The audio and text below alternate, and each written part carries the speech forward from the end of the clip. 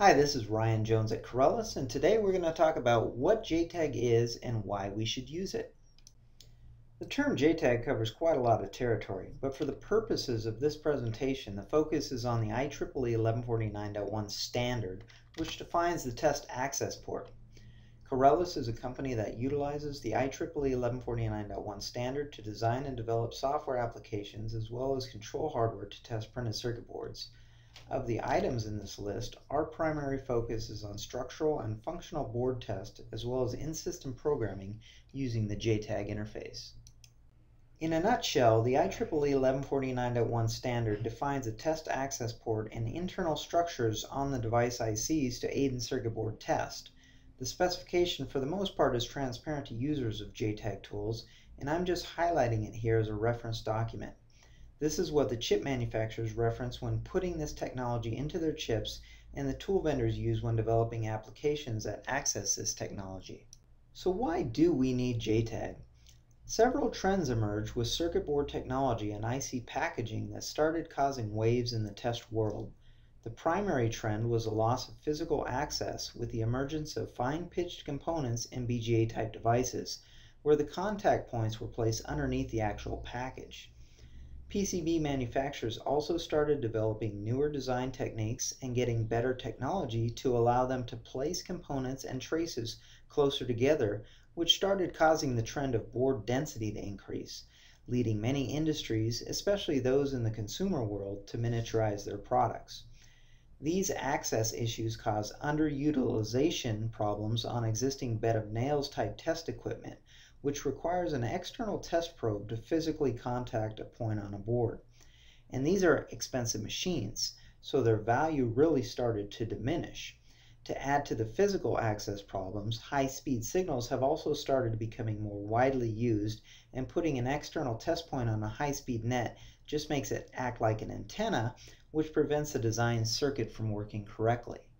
Now, ICT is an excellent technology for circuit board test. However, it does have some drawbacks, especially in the upfront cost of the machines, plus the costs associated with maintaining those machines, not to mention the labor costs associated with the expertise required to use them. It also requires expensive test fixtures, including the maintenance of those fixtures. JTAG testing offers a similar test capability at a fraction of the cost and without the intrusiveness of external test probes. Now, just to reiterate the growing problems that we discussed, the major obstacle for bed of nails testing is loss of physical access. The problem boils down to needing an external test probe to touch an electrical pad on the PCB, and in many boards today that just isn't possible for a large number of nets. The inability to place external probes on high-speed signals is also becoming a significant problem because adding a test point to a high-speed net has undesirable effects. Now, even though JTAG has been around for 20 plus years, the actual adoption rate of this technology has been pretty slow. One organization, IEEE, which stands for the International Electronics Manufacturing Initiative, has made it their mission to forecast and accelerate improvements in the electronics manufacturing industry for a sustainable future. IEEE is made of a consortium of approximately 100 leading-edge electronics manufacturers, suppliers, associations, government agencies, and universities.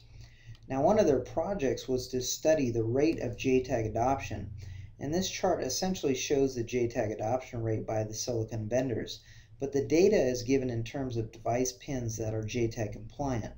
So if you have a 100-pin device in 2013, you can expect roughly 35% of those pins to have JTAG capability.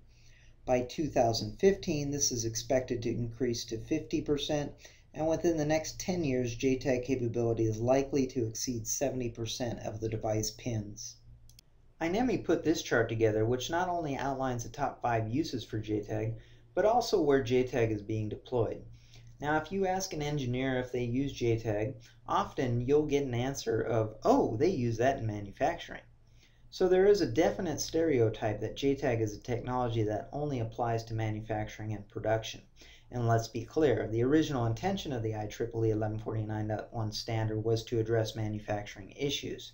But the reality is that's no longer the case, and JTAG is finding new applications across a wide spectrum of disciplines. One of the neat consequences of having a JTAG port on a board is that it's always there, regardless of where the product is in its life cycle. So using JTAG techniques is applicable over the life of the product.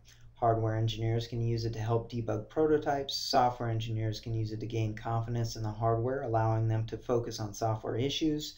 Manufacturing and production can use it for acceptance testing, and field service engineers can use it for in-system programming capabilities to perform firmware upgrades in the field.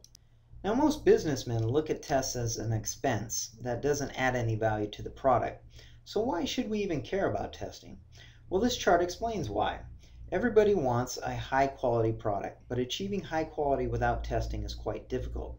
So why not just achieve a test coverage of 100% and be done with it?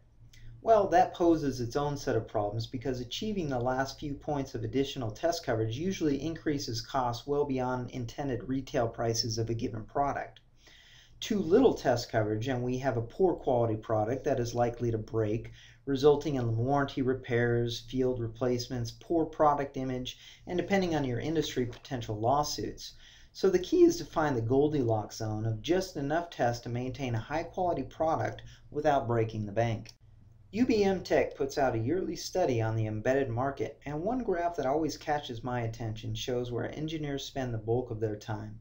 It's clear based on this chart that testing and debugging make up a significant portion of an engineer's project schedule, so it's certainly helpful to make sure engineers have the right tools to ensure that their time is used efficiently, which would certainly have a direct effect on improving the time to market for any given project. Now, I can't guarantee engineers will spend less time testing overall with our tools, although that is a distinct possibility, but I can guarantee that engineers will have an easier time testing, resulting in fewer headaches by using Corelis products.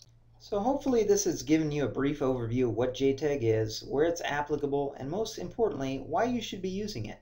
Thank you for listening. If you'd like to learn more about JTAG, please visit the Corelis website at www.corelis.com.